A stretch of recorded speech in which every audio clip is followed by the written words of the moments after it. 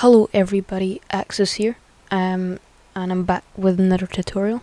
Today I'm going to be showing you how to do thumbnails, as you can see, and this kind of thumbnail is like found on graphics channels or like abstract channels for clans and stuff and teams. So it's a really simple thumbnail to do. So I'm going to show you how to do it. It shouldn't take too long. So here I've got a 1080p canvas, 1920 by 1080 full HD, and first what you're going to want to do is with a new material,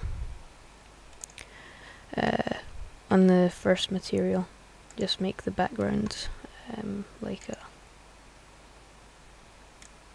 a very dark grey or light black, and then fill it like that.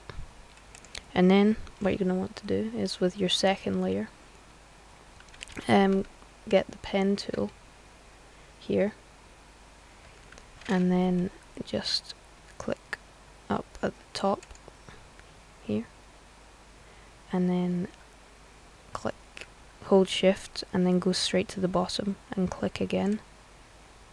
And then what you can do is you can drag with your cursor. Oh, in fact, 2 seconds. You're best zooming out for this because it's very difficult when you're not. So again, here, and then hold shift so it creates a perfect line like this, and then just drag that out like that so it creates a kind of curve. And then while holding Alt, click the little box here. So then you can draw a straight line again. Up here, up here, up here, and then that should be good. And then right click and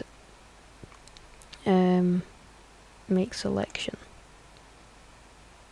Like that. And then click on your rectangle selection tool, or whatever it is, you might have one of these if you've changed it. And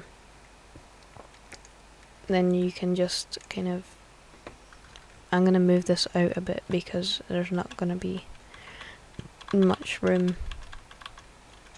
for the text or anything. Make sure it's a decent amount of the screen, not halfway, but I don't know, like a quarter of a screen kind of. And then maybe make this like you can either make this a lighter grey or a darker black.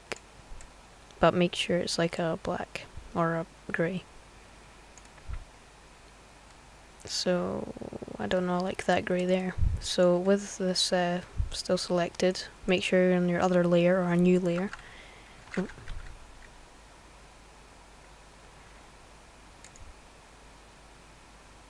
Then what you're going to want to do is do Alt Delete to fill it like that, and then you have your new kind of box area, and then double click on that layer, go into drop shadow, make the distance 0, turn the spread up, turn the size up, and then turn the opacity down to about 50. Oh, and also what you can do is you can, when it loads, go and make a stroke and then make the color a white like that, and that will look good either on the inside, like, oh wait, on the center maybe, right. Just do outside.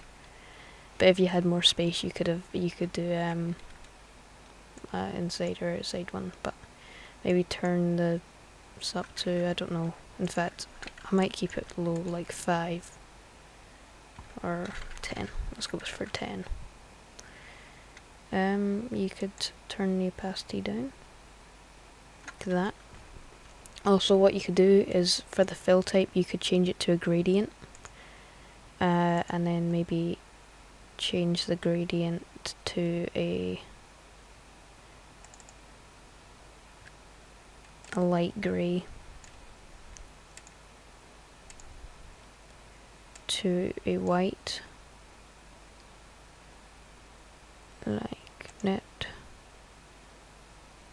See, so if you make it at the top, so I think it's 90, that's the top there, you can see there's a slight gradient going up the stroke. So you can make it darker like that if you wanted. This kind of just adds a fade to it. You could also do this with the other layer, both with the full layer, so you could just do a gradient.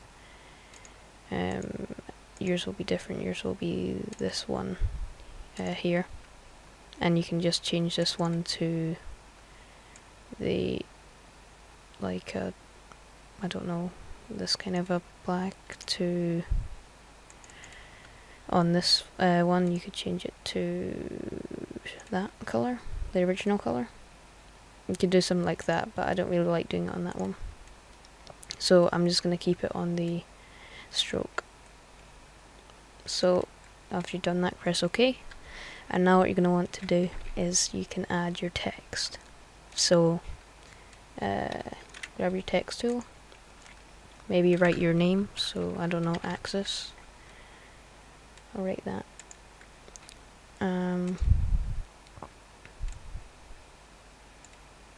Make sure it's not the same colour as the backing, so maybe a white.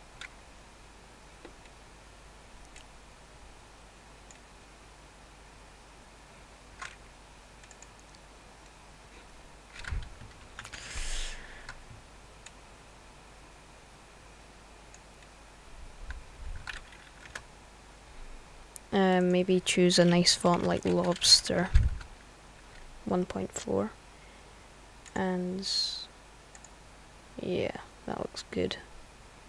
So you could have that. Maybe add a drop shadow.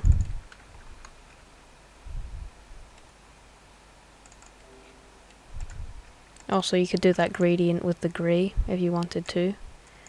That would look good on something like this.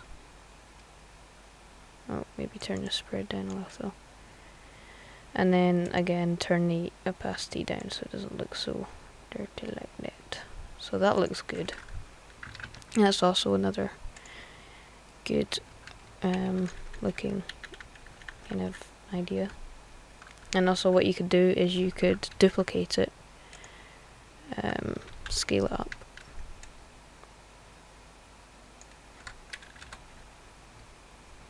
And then you could turn the opacity to like 10 or something. And then have it behind the text like that. And then you could have like speed art or something underneath it, and you could have your logo as well. That's also another good idea. And this kind of thing. And then what you're going to want to do is you can add your background that you've made. So I just go and grab your background, or your background that you made in the speed art. So I'll just do Trom, one of the ones I made for the RC, this one here. Drag that in.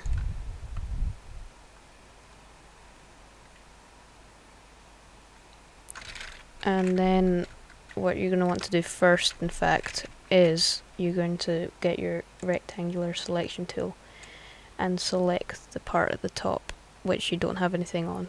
But if you do, you can leave it, but I don't add anything there, so just delete that.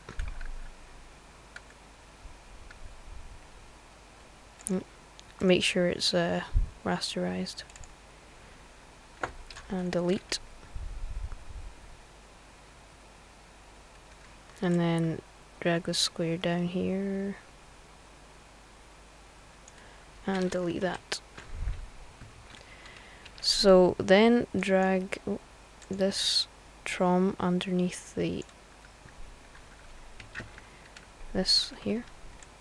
And that drop shadow will add a nice fade to it. Maybe scale it up a bit.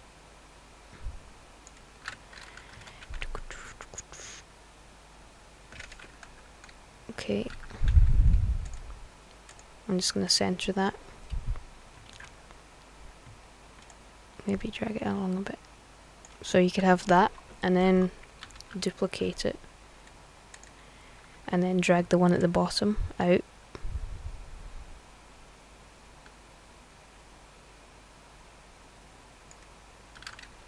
I still left a line.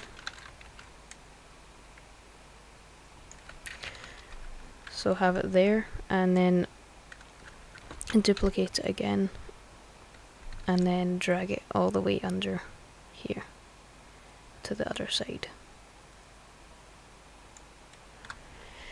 And then on the top one, grab the drop shadow, put the distance on 0, turn up the spread and size like that, and then turn down the opacity. And also, to kind of separate them, you could drag these two to the side a bit, so you could drag them like slightly off center like that, which also looks good. And then you can, I'm going to merge these together so I can blur them out, like so. When you've merged them both, go into filter, blur, and then choose a blur that you would like to use. So I'm going to use Gaussian blur, and then I don't know, I think 2.1 would be good there. And you could also turn down the opacity even if you wanted to, so it just focuses on the render right there. So yeah, that's the basis to making a kind of nice abstract graphics speed art thumbnail. Thanks for watching. Suggest tutorials and other stuff in the comments, and I'll see you guys later. Thanks for watching.